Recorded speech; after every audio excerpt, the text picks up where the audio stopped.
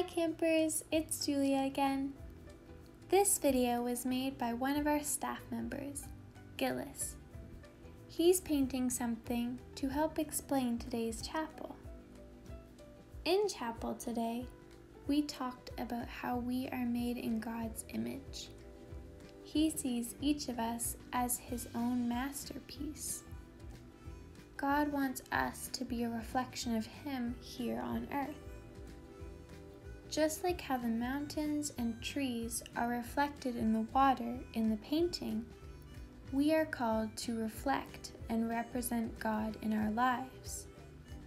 We can do this by saying nice things to others, thinking of others before ourselves, and spreading love in everything we do.